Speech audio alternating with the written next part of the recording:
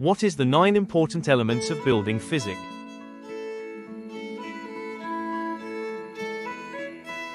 Insulation, walls, roof, and floor should minimize heat loss in winter and heat gain in summer. Consider U values, thermal transmittance.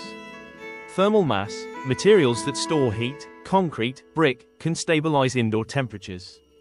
Solar gain, orientation of windows and shading devices to maximize passive solar heating in winter and reduce overheating in summer. Air tightness, prevent uncontrolled air infiltration, exfiltration, which affects energy efficiency and comfort.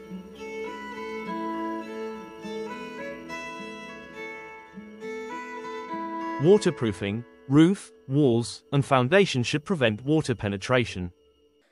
Damp proofing, basements and ground floors need moisture barriers. Condensation management, proper vapor barriers and ventilation to avoid mold and structural damage. Rainwater drainage, gutters, downspouts, and site grading to direct water away from the building.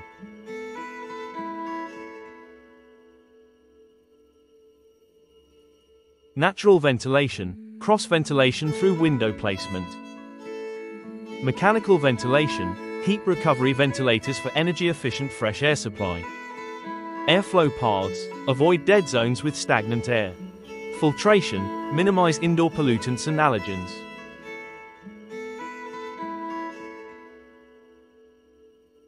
Sound insulation, between rooms, walls, floors, and from external noise, facade, windows.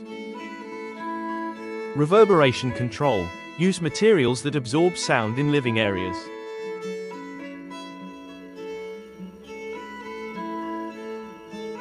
Daylight factor, ensure sufficient natural light penetration. Glare control, shading devices or light diffusing windows. Artificial lighting, energy efficient fixtures integrated with natural light. Heating, cooling systems, designed for optimal size and efficiency.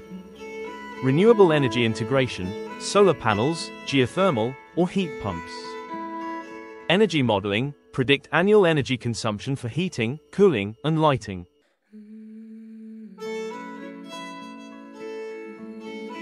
Temperature control, maintain comfortable indoor temperatures year-round.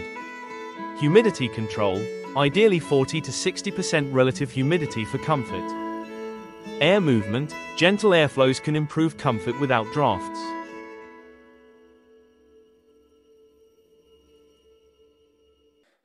Material selection, non-combustible or fire-resistant materials.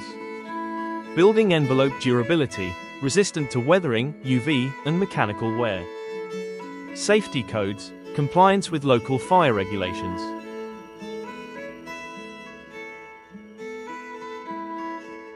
Wind, orientation to take advantage of or protect from prevailing winds. Sun path, optimal orientation for passive heating and daylight.